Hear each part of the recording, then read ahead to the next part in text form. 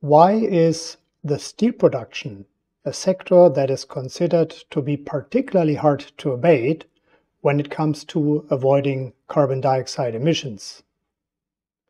The reason is that the way how we extract metals from their oxides, that is typically the mineral form in which we find them in their ores, proceeds through a series of heterogeneous redox steps.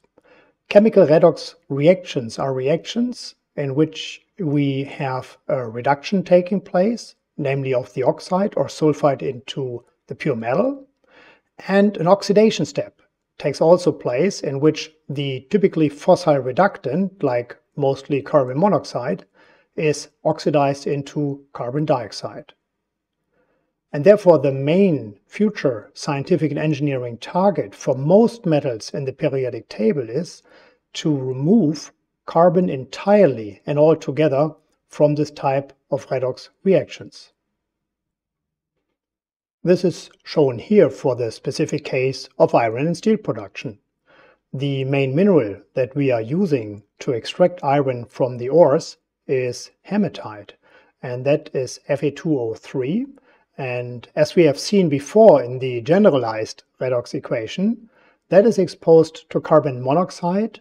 The carbon monoxide is produced typically in blast furnaces from exposing coke to very hot oxygen. And in this process, we are first producing carbon dioxide. The carbon dioxide percolates upward in the blast furnaces to produce during the so-called boudoir reaction carbon monoxide. And the carbon monoxide serves as the reductant. And that helps to extract the iron, but at the same time again, the carbon monoxide is oxidized into carbon dioxide. This also explains why the iron and steel production is nowadays the biggest single contributor to the global carbon dioxide emissions. And it stands with that even before the production of plastics and petrochemicals, or aluminum, or even concrete. This enormous influence becomes visible when we take a look at the recent results of the so-called NASA Carbon Observatory. This is a coupled experimental and simulation endeavor which has the aim to show and visualize the enormous carbon dioxide emissions around the globe. And again, the production of metals, particularly of the nearly 2 billion tons of steels every year, is the biggest single contributor to this scenario. When we sum up the total iron and steel production around the globe, this amounts to about 7 to 8% of all the total global carbon dioxide emissions. So we're really talking big numbers here. And this problem is not going away because today we produce about 1.9 to 1.8 billion tons of steel every year, but the projection towards 2040 is much higher. There we talk about an annual production of about 2.5 billion tons of steel, which is a market demand that is driven by the many emerging countries which need to equip their population with housing, streets, infrastructures, and so on. And when we now take a quick look at the total global carbon dioxide emissions over time, then we realize that with this understanding that most of these emissions are coming from the metallurgical sector, we understand that finding solutions to remove carbon from that redox reduction that I've explained before becomes a very, very urgent and pressing research and engineering target. Now, which options exist to eliminate carbon from this complex redox system?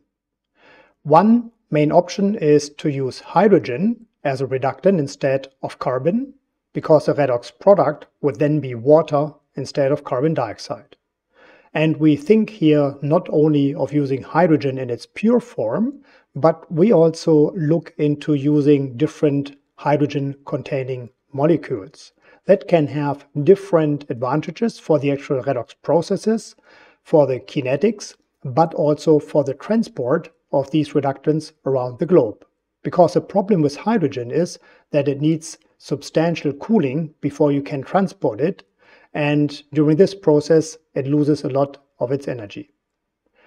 Another option is to bring the hydrogen in a so-called plasma form. A plasma is a state in which a gaseous molecular form is stripped of some of its electrons. That means it's a mixture of gas molecules and electrons and ionized gas species. And these can be in part very reactive and accelerate these redox equations that I have explained to you before.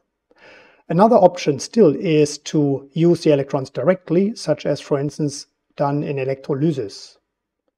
This is shown here for the case where we replace carbon monoxide by pure hydrogen as adequate temperature and pressure, and that means that instead of carbon dioxide we are producing pure water, such as shown in this variant of this redox equation. This example shows the use of a carrier molecule, or a hydrogen vector as it's often also called, namely ammonia. Ammonia consists, as you see here, of one nitrogen atom and 3 hydrogen atoms. And when you use it at adequate temperature and pressure in a reactor and expose metal oxide to it, for instance hematite, then the hydrogen atoms are split off from the ammonia and an autocatalytic reaction takes place in which these hydrogen atoms are then used to reduce the metal oxides again to metal. That means you can also produce metals by using ammonia instead of pure hydrogen as a reductant. The detailed associated processes are of course a bit more complicated, and there are separate movies about this process, but this shows in principle the opportunity to replace pure hydrogen also by different types of hydrogen vectors. With that, I thank you very much for bearing with me, and please stay tuned for another episode of Sustainable Metallurgy.